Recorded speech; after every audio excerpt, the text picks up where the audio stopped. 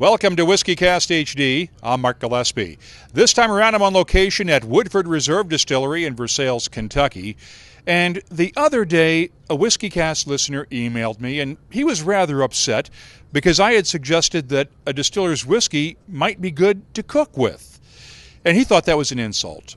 Not so. Just like cooking with wine, you can cook with whiskey in many different ways, and you wouldn't use cheap ingredients when you're making a gourmet meal, so why would you cook with cheap whiskey? Here at Woodford Reserve, they take that to the extreme in many ways. It's one of the few distilleries with a chef in residence. Chef Ouita Michel has 3 restaurants of her own in Kentucky, as well as being Woodford Reserve's chef in residence. Where are we on here? We're waiting for our yeast. We're waiting for our yeast to acclimate to its environment. It has to. She's in charge of the menu for the distillery's brunches, as well as special dinners for Woodford Reserve guests. Ouita brines or marinates all of her meat dishes in bourbon, usually Early Times or Woodford Reserve, right down to the Thanksgiving turkey. You need about 6 quarts or 1.5 gallons of brine, and you'll build your brine right in a food-grade 5-gallon bucket. And that should hold between an 18 and 25-pound turkey. And remember, that's going to be 6 quarts of water, so you'll need 6 cups of bourbon and 2 cups of sorghum, plus 6 teaspoons of salt and some bay leaf, some thyme, or any other spices that you think would be really good. If you're not doing a whole turkey, here's another option: a turkey breast brined in rye or bourbon and rolled with dried fruits. This is a breast of turkey that I've taken off the bone, and this is kind of what your brine looks like. It has a pinch of thyme and some bay leaf. You can saute onion, you can add juniper berries, you can add allspice, you can add star anise. It just depends on what kind of flavor profile you're looking for.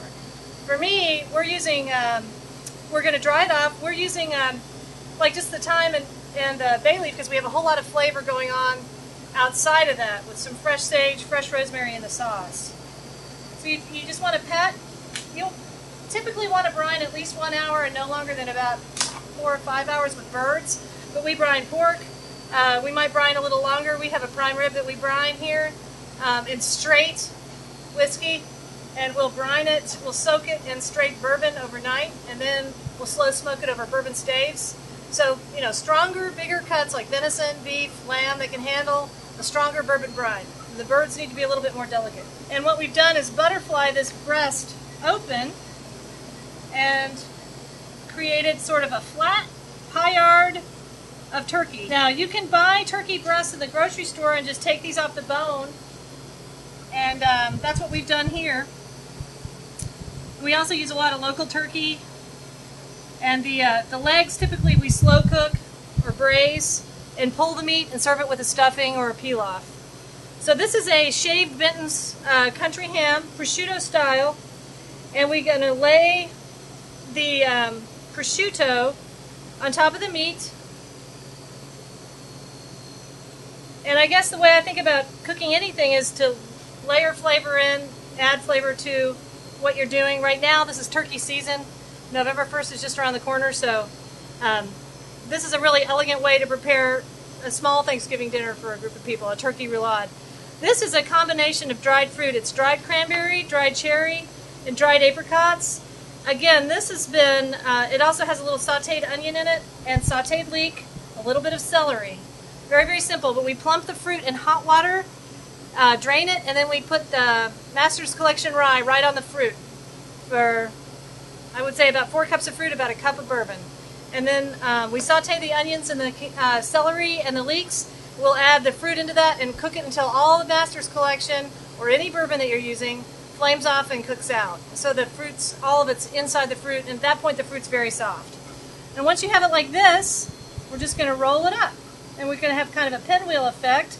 We have the skin on the outside.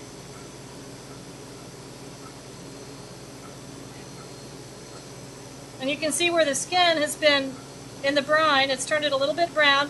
And then when we're basting our turkey, for this particular dish, but it would be good with any bourbon, we use a little bit of sorghum and a little bit of bourbon together, and we'll baste this skin throughout the cooking procedure. Then you just need to tie it like we've done here, and it's all set. And I think we have some finished, so I'll show you. our little basting liquid of the bourbon and the sorghum, and it gets some really nice pan juices there. And you want to roast it. I roast it to 165 and rising, 160, 165 and rising.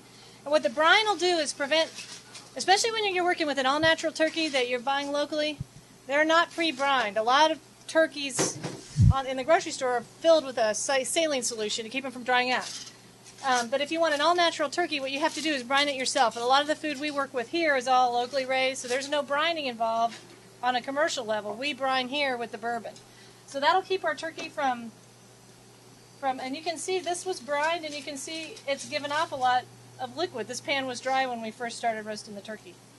So we've probed it. It's about 140, and it'll cook for another probably 20 minutes, and then we'll let it rest, and we'll carve it. And that's how you cook turkey with whiskey. Try it sometime. Try cooking with whiskey anytime. You can use it in a lot of different ways, in a lot of different recipes.